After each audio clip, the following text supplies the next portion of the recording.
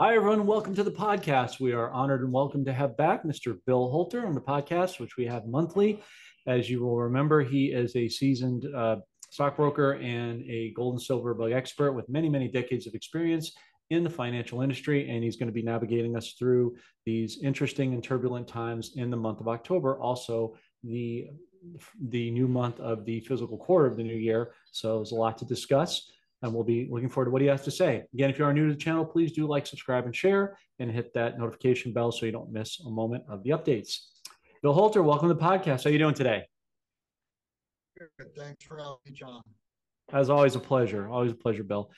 Okay, so starting off at the top, as you know, interesting development. We see 45,000 seaport workers on strike right now on the East Coast. And apparently, as I was looking into it, it goes up and down the entire eastern seaboard through Florida and potentially, I guess, possibly in your neck of the woods near Texas. So I guess the question I would have is this one of the Black Swan events? And how long do you think this strike will last? There's no telling how long it will last. A good friend of mine had a suggestion that the governors of each state that has one of these ports, like for instance, Greg Abbott, call in the National Guard to run the port or to run the ports. Uh, you could go back to the 1980s when the air traffic controllers were going to go on strike, and Ronald Reagan said, whatever it was, you got 3 days to go back on the job, or we'll replace you. Um, I do want to say though that the wages on the East Coast are only about 65 or 70% of what they are on the West Coast. So I can understand where they're coming from. The ramifications are going to be huge if this thing lasts more than a week or 2 weeks. Even at 2 weeks, it's going to disrupt the supply chains, no question about it. Um, the first week, there was the head of the longshoreman was on yesterday doing an interview, and he said, yeah, the first week they'll be talking about it on the news. The second week it'll start to get serious, and then after the third week, stuff's not going to start be showing up, and from a from an availability standpoint, stuff's not going to be available. And whatever is available, you're going to see a massive spike in inflation. Mm-hmm. Things are going to cost a lot more in a pretty short period of time. Yeah, I was thinking about that, Bill, because the last time we talked, you had a great sort of juxtaposition in terms of the way to describe it of hyper inflation of the things we need and a hyper deflation of the things we have. This seems like it's a model recipe for that.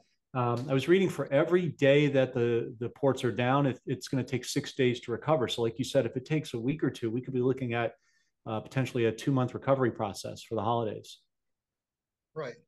if we're Well, fortunate. yeah, a lot of stuff. It stuff for the holidays, unless it's already here, it's not going to get here. Mm-hmm. So if we go a month, if we get into November, the Christmas season, stuff's not going to get here. Yeah. Yeah. And like you said, massive ramifications in retail. Cars obviously are going to be effectuated with that. So, yeah, it's a whole domino effect. Yeah, thank you for that. As I look at the Dow going back to 2001, Bill, I think it was trading around the $10,000 mark, and now it's over 40,000 or 41,000, nearly four times where it was. Yet gold is now eight times higher than it was. So it seems gold is outpacing the markets. Do you see this trend continuing over the next 5 to 10 years? And if so, assuming the Fed does get audited, how high do you think gold could go? Well, first off, gold is up tenfold. It's not up eightfold. Okay. Gold was 270 in 2000, 2001. Gold was bottomed. It actually bottomed at 252. So here we are at 2650. That's more than a 10 back. Mm-hmm. And understand that that's a tenfold return with no risk. When I say no risk, an ounce of gold cannot bankrupt. Whereas, uh, companies within the Dow or companies within the S&P or whatever, they can and they have and they will continue to bankrupt. Uh, asking about how high can gold go? That's a question that no one can answer, and if anyone gives you an answer, they're full of shit because we don't have the numerator, we don't have the denominator. When I say that, we have no idea how much more money supply and how much more debt is going to be piled onto the system.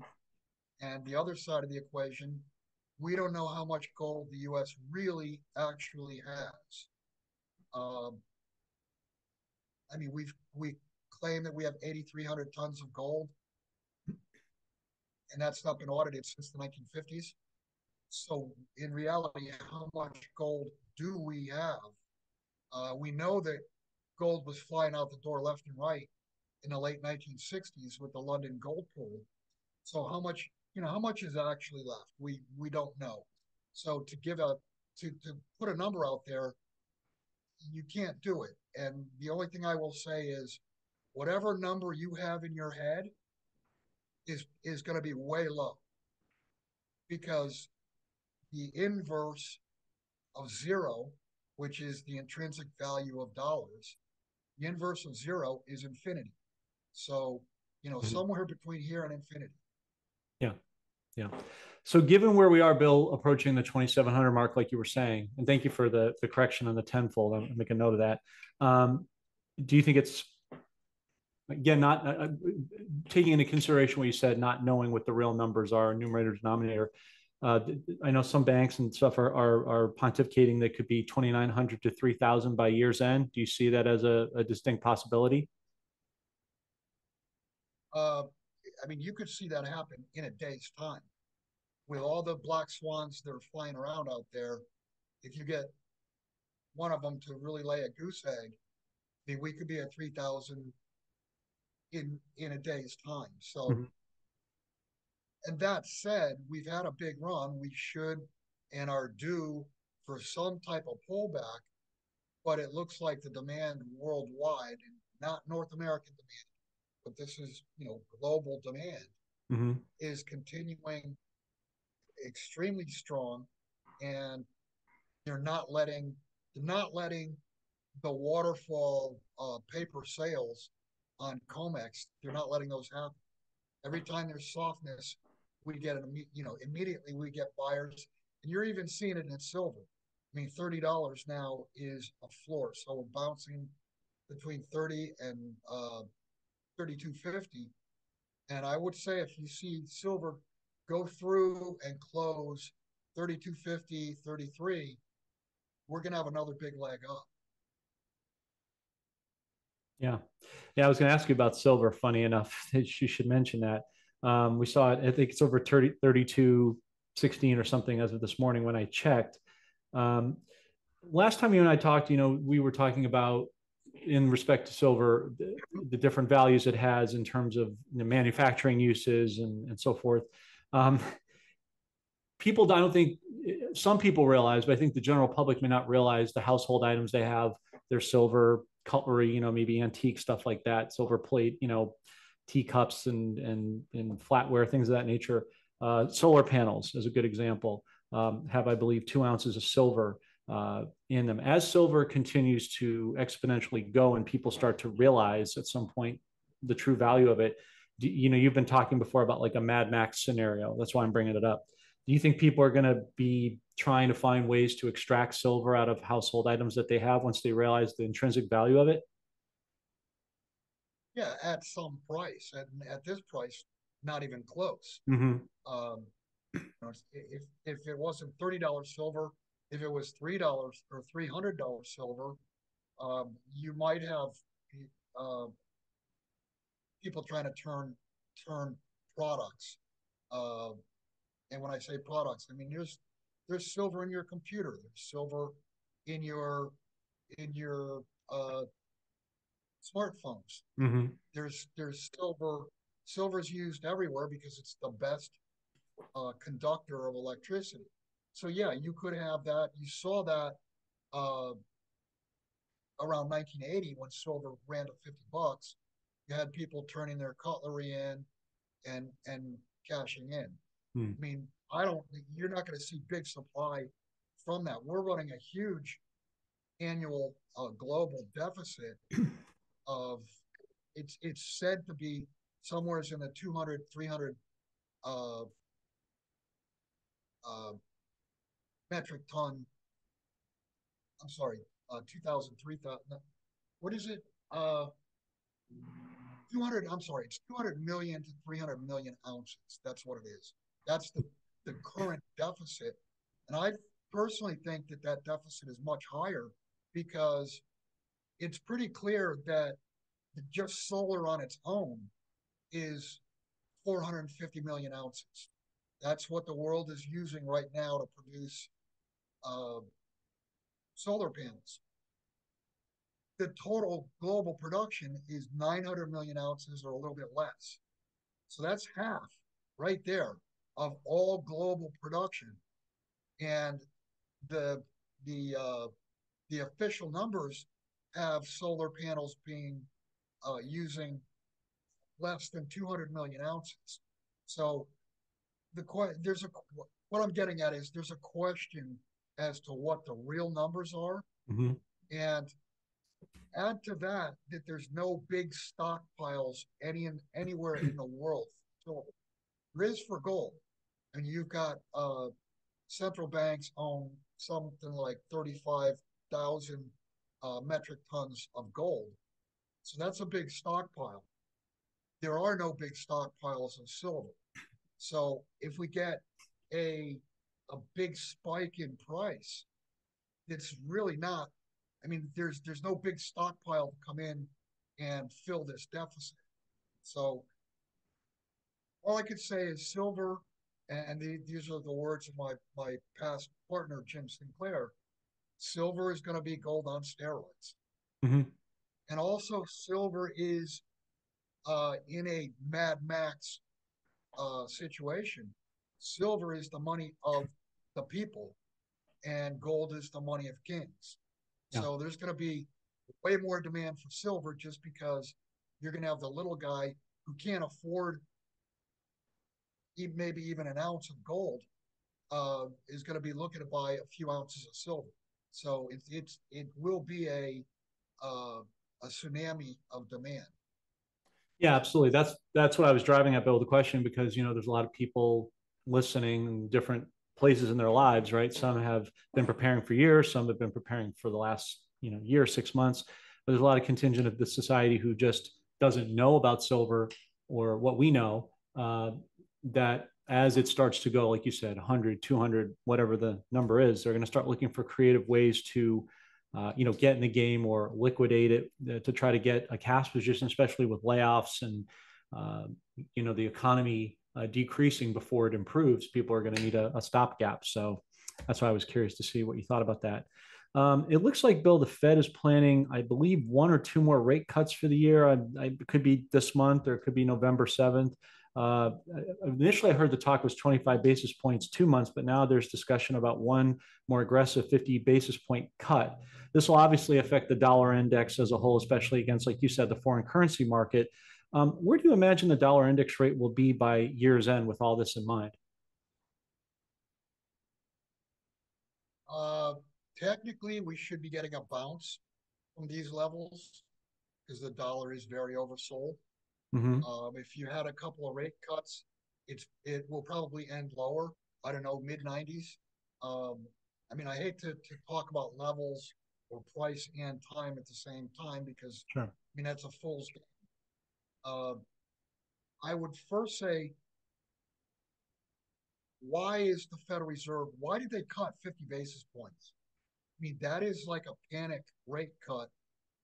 And that's what they did in 2008. Mm-hmm. It's what they do when something breaks. And supposedly nothing is broken. Everything is great. We have this fabulous economy. Right. Uh, one one thought is that it's a political move. It's to try to goose this economy going into the election. But there's really not that much time for it to take effect. Although it does support markets so that they're hopeful that there's no big stock market debacle between now and the election. My thought is there are some things that are real shaky behind the scenes, and they don't want they don't want to even allow a chance of derivatives going into meltdown phase, Mhm. because that's where we're headed. That's where ultimately, mathematically, uh, derivatives are going to melt down. I mean, you've got over 2 quadrillion in derivatives, and do we even have a full $1 quadrillion worth of assets on the planet? So that is the definition of the tail wagging the dog. So I would just question, why did they cut? Why did they cut with markets at all time highs, Mhm. gold at all time highs, the housing market still pretty close to all time highs. The only thing that's really completely cracked is commercial real estate. And I mean, that's going to be a complete debacle because, I mean, if you're talking about $1 trillion worth of loans, who's going to eat those losses? Where do those go? Those go on the Fed balance sheet also. And the Fed already is A, insolvent, technically Mhm. insolvent, Mhm. and B, technically bankrupt and losing money every day. Yeah, and to your point, Bill, in our last podcast, they're also massively lying about the numbers of unemployment and inflation and job markets All and the numbers. retail, everything. So Yeah, they have to cover it up with rate right. cuts because they're not going to tell people, that they've been lying the whole time. So, it's it is silly, but it's I think we're going to see that come out here pretty soon. Another question I want to ask you, Bill, is month over month this year, we've seen a steady growth in the S&P 500 index. I've heard it said that it could reach 7,000 before the end of the year. I'm wondering why is that a significant, the S&P, obviously, other than looking at the stock market, what does that translate to, though, in your mind, if anything, for the global economy, short and long term, if the S&P continues to go up? Well, if the S&P is 7,000 by the end of the year, you can bet inflation is well into double digits. Mm. I mean, historically, stock markets crash, and what happens is when a currency crashes, the stock market crashes with it, and then all of a sudden it stops going down and starts going higher. I mean, you could look at Venezuela, Argentina, Zimbabwe, Russia years ago. You could look at any country that's hyperinflated their currency. Their stock market goes down, Mhm. and then it stops going down with the currency still going down, and it starts to go straight up. I think it was what was it last year? The best stock market in the world was Zimbabwe's stock market, and but in the Zimbabwe currency, Mhm. not in dollars. Right. And what happens is, yeah, the stock market might might double, but the currency's down by more than 50%. So your actual purchasing power is down.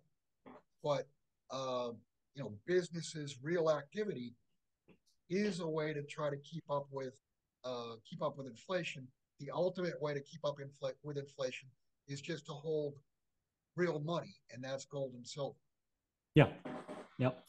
And I'm glad you brought that up, Bill. Thank you, because that's another good segue talking about, using country comparison of, the currency market versus the asset market, gold and silver. Because on that note, as you know, Japan's been very quiet and stealthy during this period, but they've been, as you know, reeling from the 10-year treasury bonds they've been holding, not unlike the rest of the world. And it seems like they've been running into the safety of precious metals. I think they've devalued their currency, I think somewhere close to 25%, if I'm not mistaken. Um, with that being said, it's clear they're making a move into gold, like a lot of other central banks and throughout the world. Do you see them running into the bricks at some point sooner than later? And Yeah, yes, Japan. that would be an interesting one if Japan were to become one of the BRICS nations. I mean, that would be a complete fracture Mm-hmm. of the West. I mean, that would be like Great Britain or France or Germany or one of the G7, or they are part of the G7. I mean, that would be a complete disaster if they actually uh, applied for and joined the BRICS. I mean, what would that say for the dollar? What would that say for the Western financial system? It would They would be ringing a bell saying it's over. Yeah, exactly. Um, well, it's going to be interesting to see because they're going to have to make a move, right? Because they're hemorrhaging our treasury bonds so badly, and they've got to dump them like every other country. They're going to have to make a move one way or the other. So it seems like under, like you said, behind the scenes, surreptitiously, they're making moves to at least improve their position with precious metals as they should do. As you know, Bill, we saw many factions of the BRICS. Speaking of them, met last week at the annual UN conference in New York City. It looks like they're gearing up for the summit for BRICS, which is less than 3 weeks away in Moscow. Apparently, some big announcements were made at the conference. I talked recently with Peter Schiff, and he believes that by the time BRICS meets, that they're not going to make an announcement. They're just going to de-dollarize in a clandestine effort, since they kind of were talking individually at the UN summit. I'm just wondering if you agree with his assessment on that. Um, yeah, that's a logical way for them to do it. I mean, rather than make an announcement, just do it. Mm-hmm. Because making an announcement, uh, if you want to call it, those are fighting words, if you will. Um, so yeah, just just implementing a de-dollarization. And I don't know whether, I mean, this BRICS meeting, they could make an announcement and say, that's it, we're no longer using the Mm-hmm. dollar. That's probably, you'd have World War III right on the heels of that. And that would be the biggest monetary event since 1944 in Bretton Mm-hmm. Woods.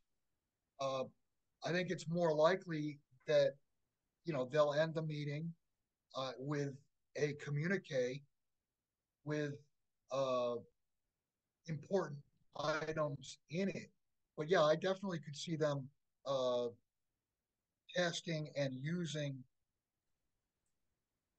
trade settlement that's non-dollar.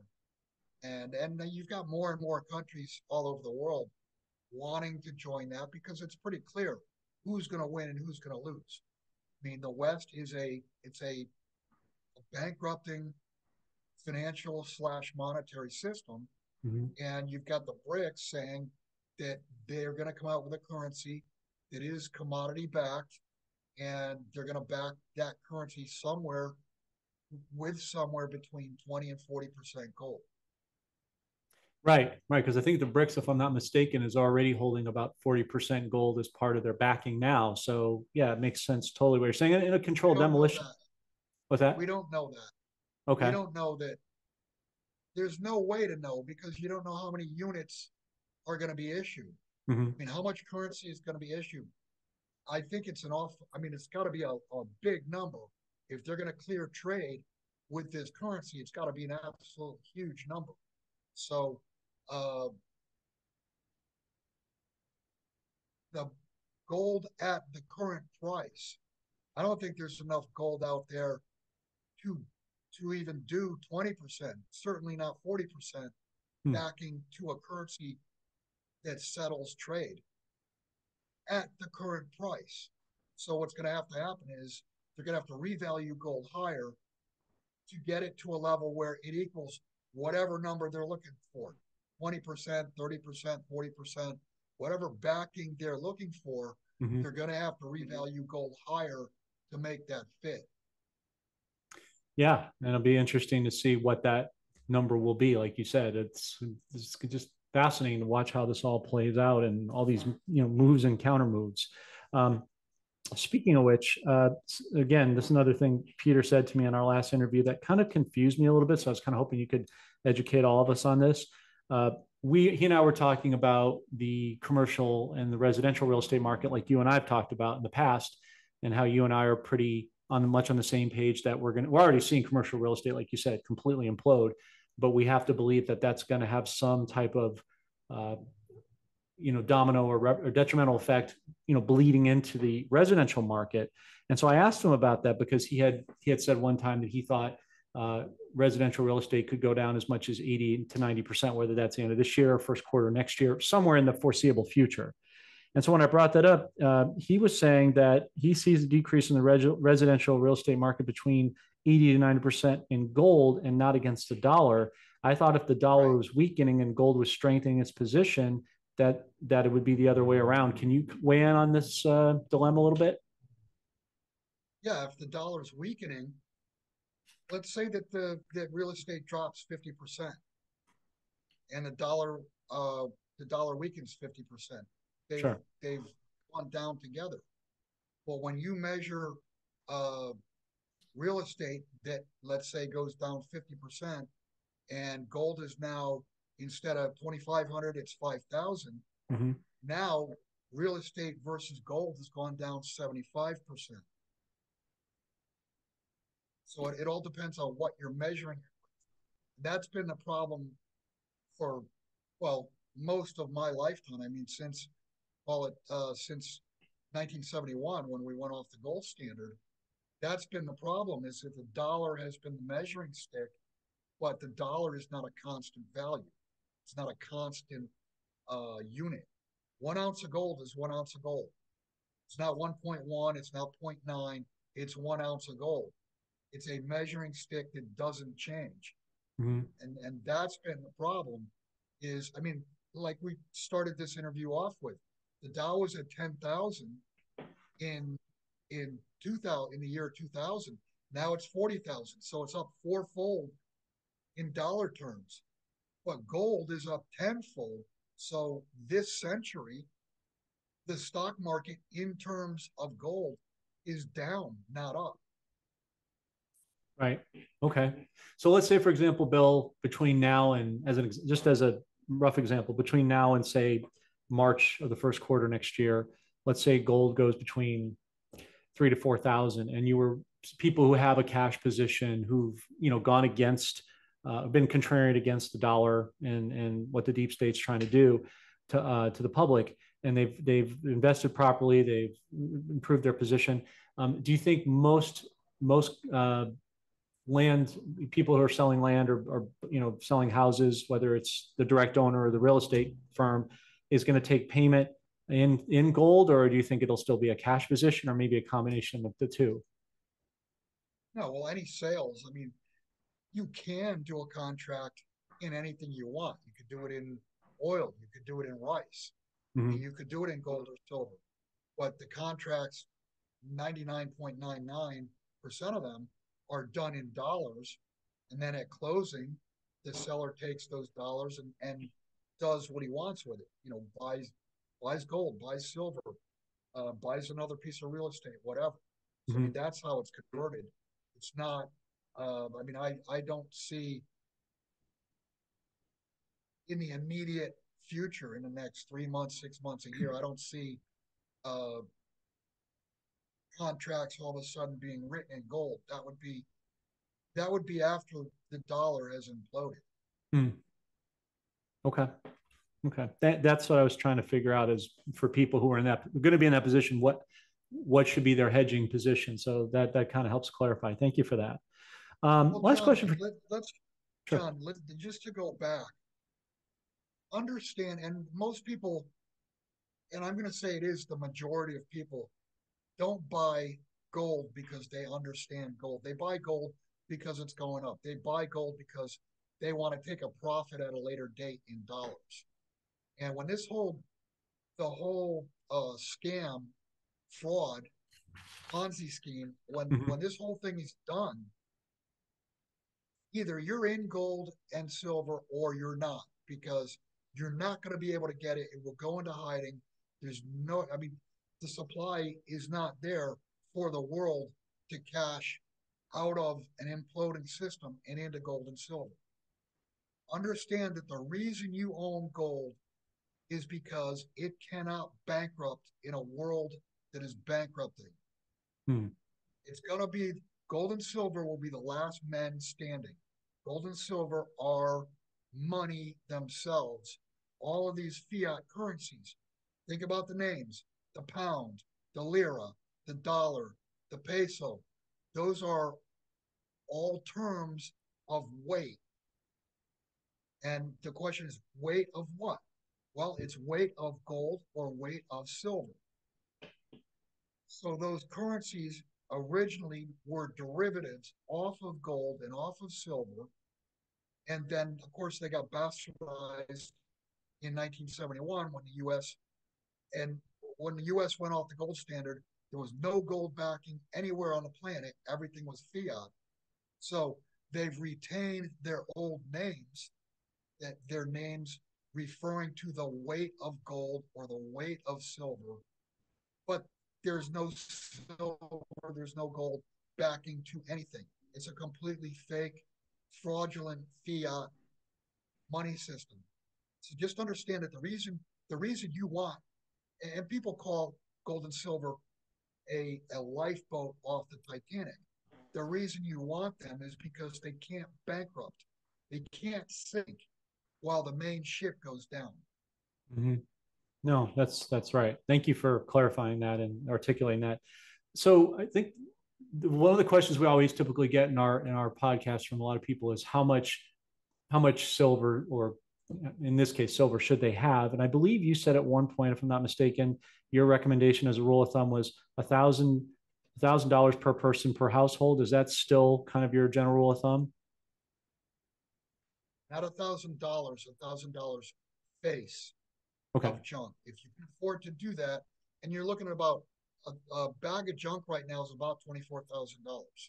So if you can afford to do that, if you've got a family of four, and you've got $9,600,000, yeah, buy 4 bags of junk.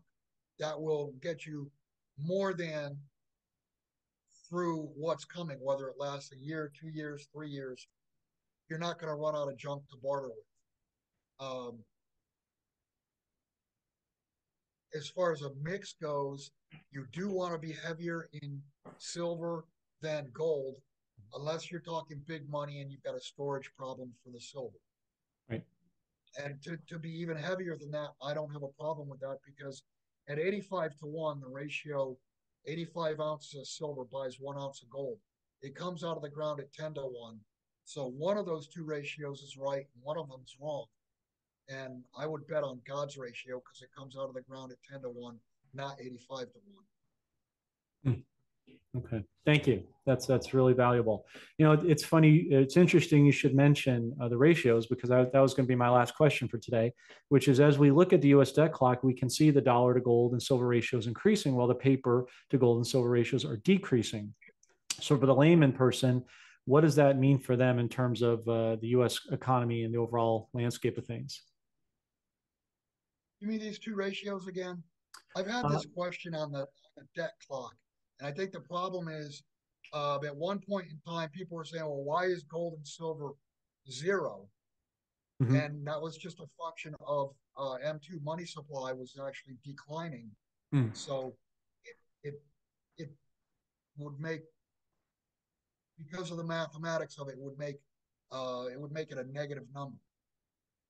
So I'm not sure what you're asking as far as the No, I ratio. get that question a lot about the debt clock. We see, the ratios of, gold and silver increasing to the paper, the gold ratios are decreasing. And so I just thought if people could hear from you, if there's any significance to that in terms of the debt clock, something they should be looking for maybe. I think that's I think that's a meaningless statistic. Okay. Just understand that we live in a Ponzi scheme where there has to be constantly new capital coming into the system to pay off the past debt, as opposed to the past investors in your typical Ponzi scheme. In this system, when debt is issued, the interest doesn't even exist to pay. So in order to make that debt payable, the money supply has to be increased. And if the money supply does not increase, then the system collapses. And that's where Richard Russell, for years and years, talked about it's either inflate or die. You have to inflate the money supply every time debt. In order to inflate the money supply, you got to create debt. But every time you create debt, you've got to create more debt, because the interest on that new debt doesn't exist to pay. So if you if you stop the increase of the money supply, then you're choking off the ability for the past debt to be paid off. And that's where you get a debt implosion. and understand that all of these fiat currencies are debt based. They're supported by debt. So I guess you could you mentioned earlier about inflation, hyperinflation of the things we need, Mm-hmm. and that's a function of the currencies dropping in value, and hyperdeflation of the things we have, and that's a function of the credit markets imploding because because of non-payment. And when I say because of non-payment, unless you increase the money supply, the debt cannot be paid off. It can't. Not only can it not be paid off, but uh, it can't be serviced. They can't pay the monthly or every 6 months or whatever the contract calls for. Mm-hmm. Yeah, so the whole thing just kind of implodes basically. So, well, I just wanted to, explore that U.S. debt. Starves. Sorry. It starves. It starves is what happens. The system starves. I mean, Richard Russell is exactly right. You either inflate the money supply, you either inflate the system, or the system dies because it starves. It eats its own tail. Mm. It cannot continue forward unless new debt is created and new money supply is created. It cannot shrink. Yeah, it's If it just very, shrinks, if it shrinks, it deflates to zero. It implodes. yeah, it's unsustainable. Absolutely. So, well, I appreciate you again going through all that. Bill, as we wrap up always, as we always do, any last words you have for the audience, and where can people find your work? I mean, I guess for the last 6 months been finishing interviews by just saying do the best you can. Mm-hmm. You know, people have different means or ability to do things. Just do the best you can with what you have, and do it as quickly as possible because there's so many things out there now that for I mean, for tomorrow morning, there's probably 8 or 10 things that could happen overnight that basically means markets will be closed by the weekend. Mm-hmm. When I say by the weekend, I mean because everything is so interconnected, the world will not spin more than 3 times. It will not go more than 72 hours if you have something that sets off the derivatives time bomb. So just do the best you can. Don't beat yourself up when you find out you forgot something because everybody's going to forget something.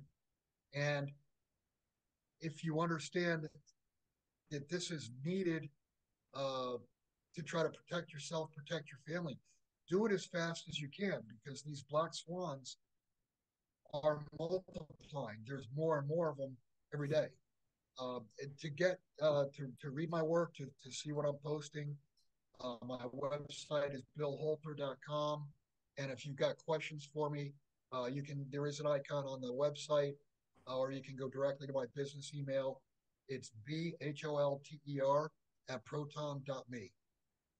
Yep. And also, folks, Bill is part of the Miles Franklin family, which we work with, as you know, directly. So I will be planning on working with Bill in the near future as well. So we humbly recommend giving him a call. He's got, as you can see, loads of experience that can really benefit you and your family in the upcoming days, weeks, and months ahead.